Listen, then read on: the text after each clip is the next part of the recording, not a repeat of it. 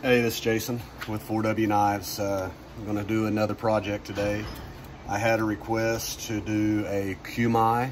I haven't done one yet. I've watched some videos. I've done some reading. I think I have the concept down, but it's going to be kind of experimental. So what Cu Mai is blending in copper into your stack. Generally a Mai is 5 layers, so you'd have an outside layer, 2 outside layers, 2 inside, and then 1 core. Well, Cu Mai is a Mai with copper. It has a pretty cool look to it, unique. Not very many people can make these. The process is a little different. It's not really forge welding, because I don't believe they can be forge welded. It's almost, I would compare it as kind of combining the 2 metals, being the copper and the outside steel, whatever you're using. In this case, I'm using Damascus. I think it's 45 layer, 15N20 and 1075. So it's going to go something like this if it all works. Damascus, copper, 1084 is what I have, copper, and then an outside of Damascus. Of course, I've got to get them all cleaned up on the grinder. I'm not going to show all that. I'll show you right before I piece it together, and I'll probably do a little bit of explanation of the process, but I am not educated in it enough to give you a full tutorial. There are some much better videos out there. I can think of Tyrell Knife Works is one that I watched, along with I think it's called Alley Knives. Those two were great tutorials that showed a lot. And there were some others. I'm horrible on remembering these things, but anywho, this is what I'm going to be trying. If it gets big enough, I'm going to make a funky looking dagger that was requested. And it in itself is going to be a challenge, let alone doing a Cu Mai with it. I'm not positive if I'm going to be able to get enough out of it, but this is what I had. The stack is 5 inches by 1.5 inches wide, and I think it came out to like 0.59 or something like that. Yeah, so just a little over 1/2 inch thick. I think I can stretch it out to about 11 inches. Being a dagger, I'll do a hidden tang, so I'm able to make that work, maybe. So we'll have to wait and see on that. All right, thought I'd show a quick pic of this. I've got it all cleaned up. The outside of the Damascus didn't matter, but the inside's clean. I've got it squared up. I went ahead and ground the sides of it to where it was all matching. Only thing left to do is I'm going to weld a little handle, and then I'm going to go ahead, once I tack it, I'm going to cut this off so it matches. You can see it's not exactly lined up, and I want it to be perfectly matched. My dilemma is whether or not to completely close this off or not. Most of the videos I watched, they do some type of way of sealing this billet. They either weld the seams, or they put another piece of metal here and get it to where if this copper gets too hot, it doesn't squirt out. We did see a couple of videos where they just didn't get it that hot. I don't weld really good with my MIG. Did some stainless steel San Mai that I couldn't get it sealed. I had to send it to a welder that was much better than myself to get it sealed. So I'm thinking if I go ahead and weld this up, it may not work anyways, and then I'll be that much more work into it. I hate to take the chance to waste the Damascus, but I'm going to go ahead and try to do it and just heat it up slowly. Next pic you'll see, or next video clip you'll see, will be me heating it up, and my plan is to heat it up slowly, press it, heat it up a little bit more, and just try to keep it around that 1600 to 1700 degrees. My understanding is that you get above 1900, that's when you get into trouble. I have no temperature control on my forge, so it's just going to be by me looking at it and guessing and hoping.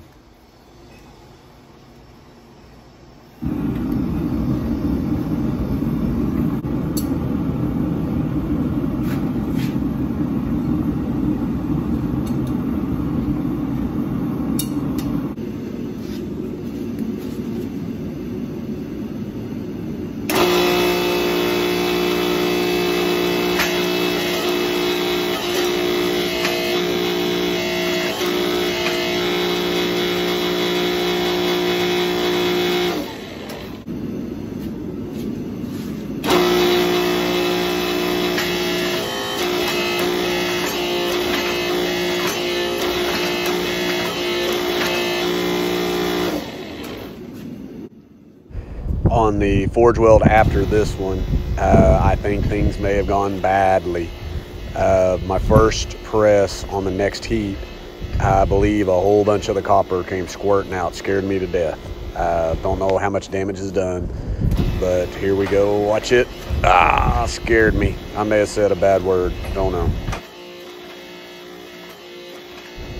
I decided to keep going even after that. I don't know how much damage is done to it, but I'm going to go ahead and press it a few more times, and then I'm going to run it on the roller mill and get it down.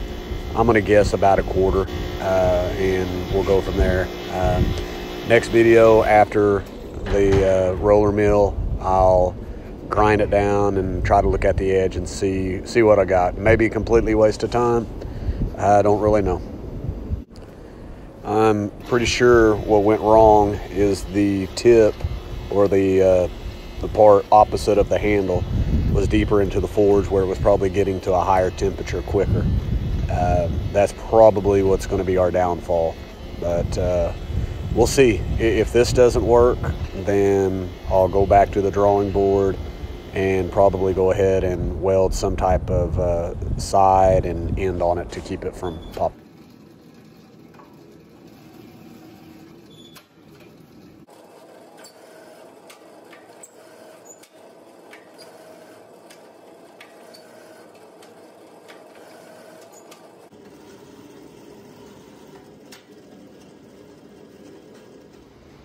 All right, first thing you're gonna notice, not a funky dagger shape. I ended up having to cut the ends off and didn't have a wide enough to do the dagger. So I ended up just doing a skinner. It's kind of like I've go in little phases, but this is what I've been making more of lately. I'm not sure, this part I've never really figured out how to get it there. But maybe if you look real close, I think right there you might be able to see it. You can see the copper, a little bit of Damascus on the outside, copper, and then the, what was it, 1084 core. I think it's gonna work. I'm gonna put some grinds on it. I'll show a little bit of that. This video is running a little bit long, but I'll show as much of it as I can to fit it within that 15 minutes that YouTube wants. So I'll go from there. So far, mild success. All right, I went ahead and drilled the pinholes. I kind of keep forgetting to turn the camera on some of these things. So what I'm gonna do now is I'm going to do a surface grind, which I don't have a surface grinder, I've just got a flat platen. So I'm gonna put it on there. It's pretty thick, but looking at it, I'm kind of afraid to remove too much of the outer layer of that Damascus. I'm afraid it may disappear. So I'm probably gonna leave it a rougher look up top and in this area because I'm gonna end up doing a flat grind. Okay, once I get it ground on the flat platen and get the majority of the big scratches and imperfections out, I'll draw a center line on the edge, and using the file guide, I will put a 45-degree edge on the blade itself, working it all the way down to the center line, and then I will work my way towards the spine of the knife to give it a flat grind. This process has helped me greatly improve the beveling on my knives.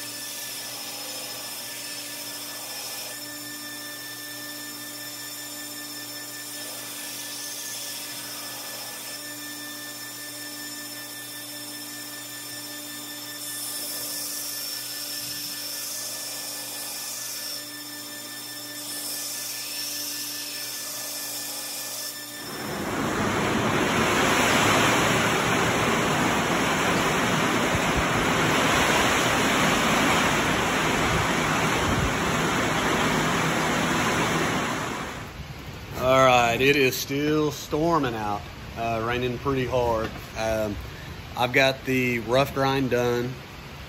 It's going to be ready for the heat treat process. Right behind me here, I've got an old heat treat oven that a local guy who's been really good to me gave this to me, and a bunch of other stuff whenever I first started out. I don't use it a lot because it's not thermostat controlled. It takes a long time to heat up. But with this, I'm afraid to get it above that minimum 1500 or the critical temp, because I don't want any of this copper to melt out. So I'm going to go ahead and turn it on, let it heat up, keep checking it until it gets to the temp that I want, and then I'll put the knife in. I won't show any of that, but what I will be doing is critical temp, let it cool down to room temp. I'll do that 3 times, get it up to critical temp, and then I will quench it in the oil. I'm not going to show any of that because it's going to take a long time with this and just a lot of checking. So anyway, okay, I had to show this out of the quench just to show how cool. It's already showing the pattern. It's got a great Damascus pattern, and you can see the copper. All looks like it held together, at least through the quench part. It's straight. I'm excited. Probably the most excited I've been in the process because it looks like it's going to work. I'll probably just jinx myself, but anyways, and you can see the copper, or at least I can. I don't know if you can see the copper on the inside of the knife. That just looks cool to me. So I'm going to temper it 2 cycles at 400, and then it should be ready to do my finished grinding. All right, and this is pre-etch. Been hand sanded, buffed, cleaned. I went ahead and put some clear fingernail polish on the copper. Most of the people that I asked suggested to do that. One guy that I trust probably as much as any of them, I mean, he is next level, said he did not, in that he doesn't do anything other than change out his etching afterwards. Said you didn't have to do it, but I was afraid that maybe my acid may be stronger than his and cause damage, and I've done too much work on this, so I don't want to take a chance of losing it. So I'm just being a little bit cautious, so hopefully it doesn't screw it up. You will have to wait until I get a handle on this to see the final pattern. Okay, here's my finished Damascus Cu Mai Hunter. We went with buffalo horn for the scales. Beautiful material, pretty easy to work with, other than it does stink a little bit. Pretty happy with this one. Thought it turned out well. A few things obviously that I'd like to have done differently. Always hoping to get a little bit better as I go. Hope you enjoyed this video. I'm going to make a few more, keep trying to get better. Like and subscribe, that'd be appreciated. Maybe get a few more views. Thank you.